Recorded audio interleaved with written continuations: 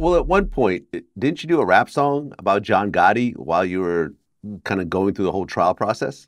Yeah, it's really interesting. So I actually found some of those albums in my father's basement and garage when he died. So I'm going to put them online at some point soon and sign them.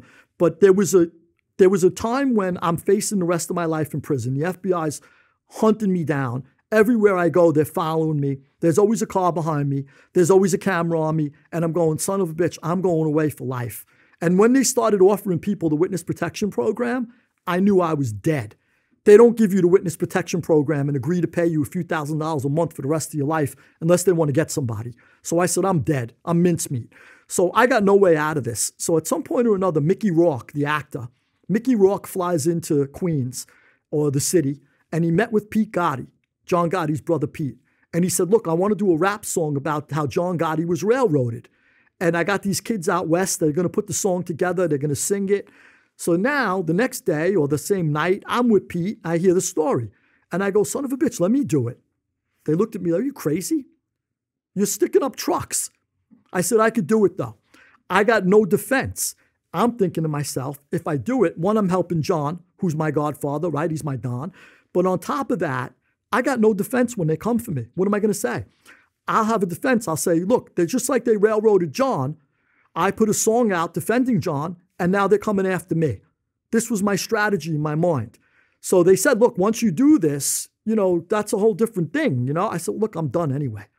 I'm done.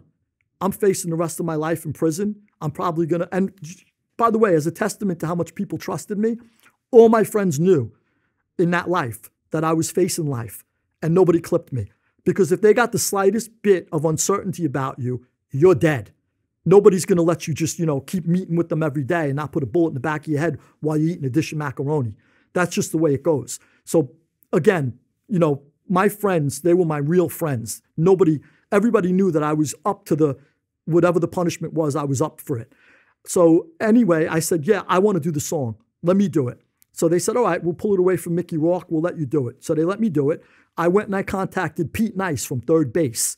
And me, Pete Gotti, and Pete Nash from Third Base, who I love, by the way. I love Pete Nice. Pete Nice is a sweetheart, Prime Minister Pete Nice. We went to Peter Luger's, and we sat in Peter Luger's and in Williamsburg. And I said to Pete and Peter Luger's, I said, listen, Pete, I want to do a rap song.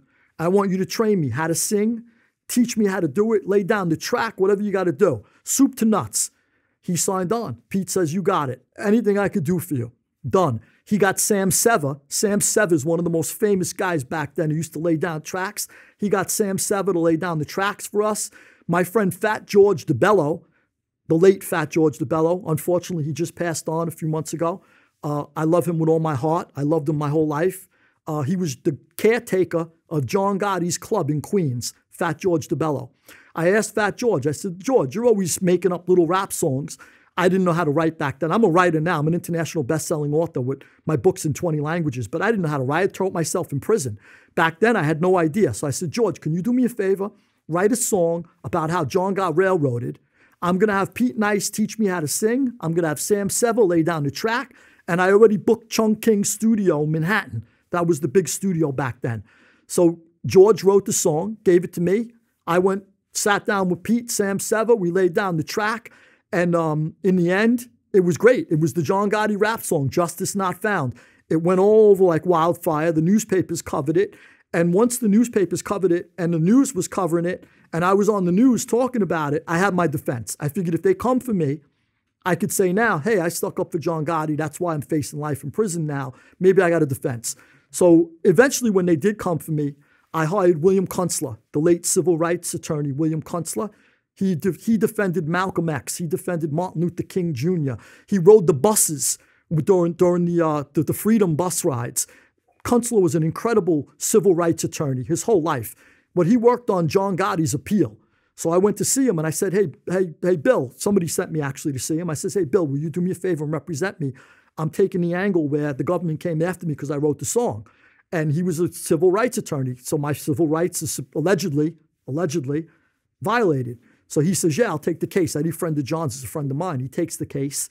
And that was my defense. And when I went to trial, though, Unfortunately, there was, I was a dumb kid in a lot of ways. I didn't understand the law at that time.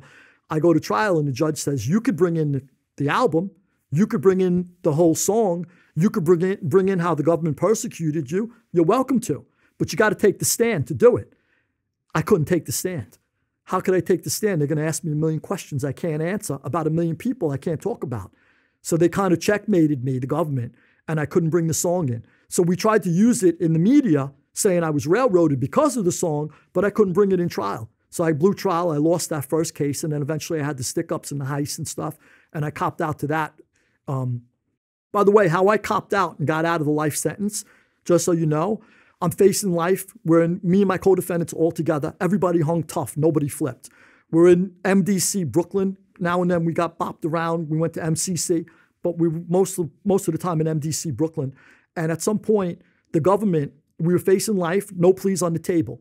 We're not offering no pleas, the government said. Eventually, they started offering 20 years. So we said, look, maybe we should take the 20. Take the 20, we'll be out in 18. You got to do 85% of the time, so let's just do it. So we're thinking about it, and at some point, the government, we figured, let's fight a little more, see if we get the plea down. So eventually, the government came, and they said, look, if Ferrante, who's the leader of the crew, takes 13, then we'll give the rest of the co-defendants 10, 9, 8, 7, 6, all the way down the line. Everybody gets less time, but we got to get Ferrante for at least 13.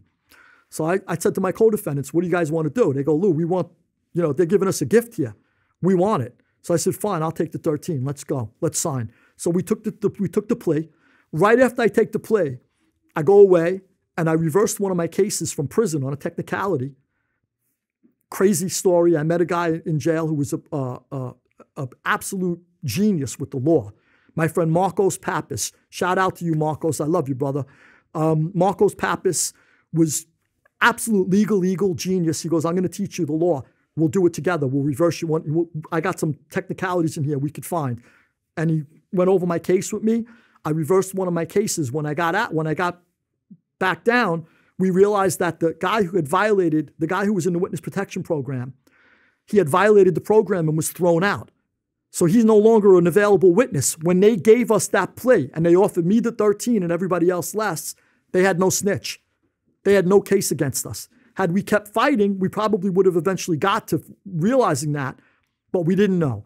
Now, looking back, it was a blessing in disguise because I needed to do all that time that I was away. I needed to, reform myself, to rethink my life. So it was a blessing in disguise. God has his ways. God leads us through different things. I was brought through the iron furnace. Thank God I'm on the other end.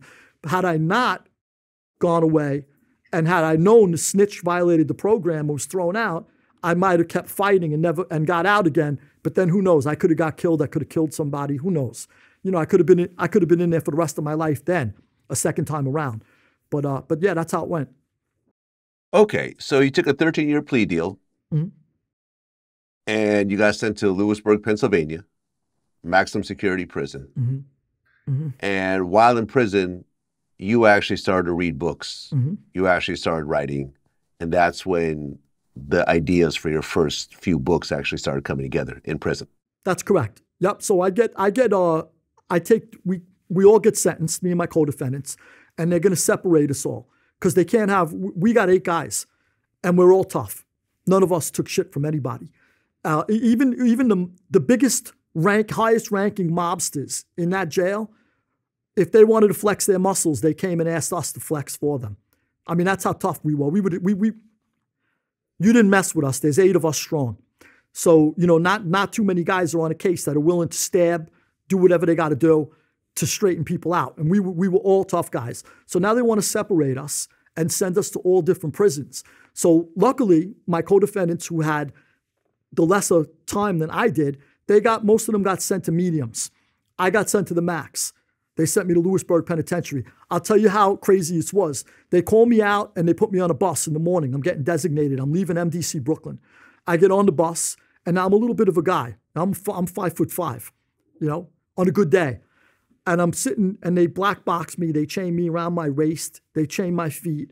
And at the time, I was too vain to ever get glasses when I was on the street. but I needed glasses for seeing far. Now I got LASIK surgery, but back then I needed glasses, but I was way too vain to get glasses when I was on the street. When I was in jail, I went to an eye doctor and I got glasses. My friend sent in glasses for me.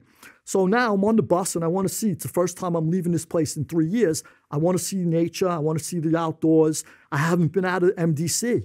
It's got no windows in there. There's no outdoors in MDC. There's no yard. So it's the first time I'm going to be out in 3 years. My skin was peeling off my faces from the fluorescent lighting. That's how long I've been indoors.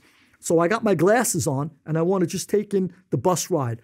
And I'm going to Lewisburg. So we get on the bus, and on the way up to Lewisburg, we start picking up other inmates from other prisons. And everywhere we go, 5 or 6 guys get on, and they're getting on the bus, and these dudes are big. I'm talking like muscles on top of muscles, tattoos up to here, sometimes tattoos across the whole face, gold teeth, the teardrops because they killed somebody, they killed a friend, tattoos all over their hands. The baddest looking dudes, if you watched a Hollywood movie and you said, cast me, the baddest looking dudes you could find for this bus ride, that's who got on the bus. So now we're all on the bus and they're all going, man, I'm going to Lewisburg. Man, I'm going to kill somebody when I get there. Man, I'm going to take out, so I'm going to get a machete as soon as I get there. I'm going to take somebody out. Watch your ass in Lewisburg. Yo, I'm going to bend somebody over. I'm going to get mine. You're hearing all this stuff and I'm going, son of a bitch, where are they putting me? They're putting me in a hellhole. This is Dante's Inferno. You know, I've been reading at the time. I was reading by then. I'm going to 11th circle of Dante's Inferno. I can't believe they're sending me to this joint. We get all the way up to Lewisburg, Pennsylvania. Big steel doors open up. The cops with the sunglasses and the shotguns, you know, right out of a movie. Bus pulls in. Big steel iron doors close. Cop gets on. He's got a clipboard. He goes, listen up, everybody.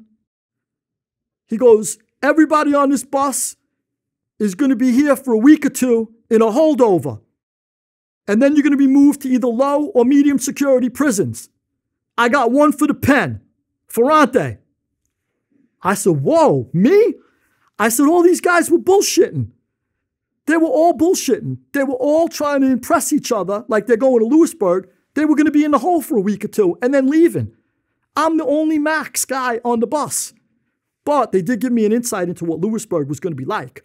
But I couldn't believe it. So I says, you know what? Never believe what people say. Never believe your eyes. People could look tough. You don't know what's inside their heart. And I knew people that were 90 pounds soaking wet, they'll cut your head off. You know, and I know people that look like power lifters and they'll run from you if you shout at them. So you never believe people from, but this was a reinforcement of that.